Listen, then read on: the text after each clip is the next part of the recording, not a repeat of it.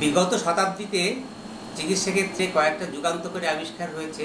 তার মধ্যে যেমন একটা ব্লাড প্রেশার কমানোর ওষুধ র্যামিপ্রিল, বিটা ব্লকার নামে একটা ব্লাড প্রেশার কমানোর ওষুধ। সেই রকমই তৃতীয় যুগান্তকারী আবিষ্কার হচ্ছে কোলেস্টেরল কমানোর ওষুধ, যেটাকে একটা গ্রুপ নাম দিয়ে বলা হয় স্ট্যাটিন।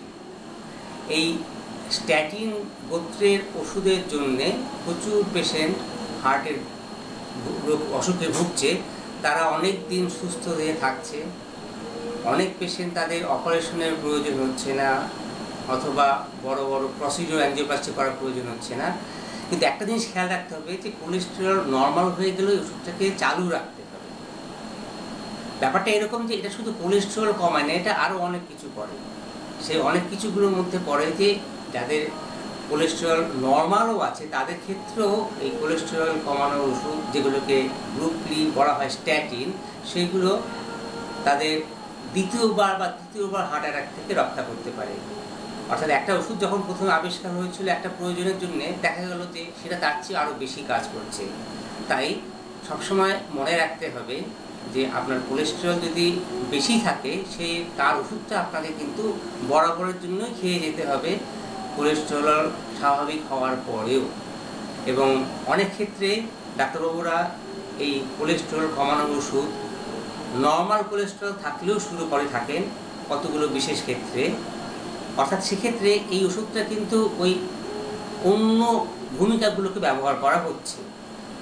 তাই খেয়াল রাখবেন যে এই ওষুধটা কিন্তু কখনো ডিসকন্টিনিউ করবেন না।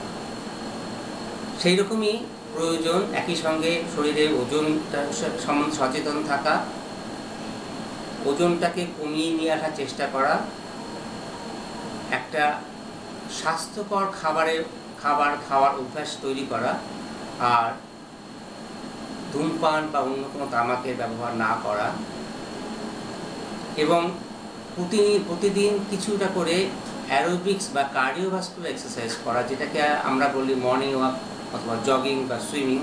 এগুলো যদি হার্টের কন্ডিশন পারমিট করে, সেটা ডাক্তারবাবুরা প্রেসক্রাইব করে দেন কতটা ব্যায়াম করতে পারবে, সেটা আধ ঘন্টার মতন করে প্রতিদিন করা।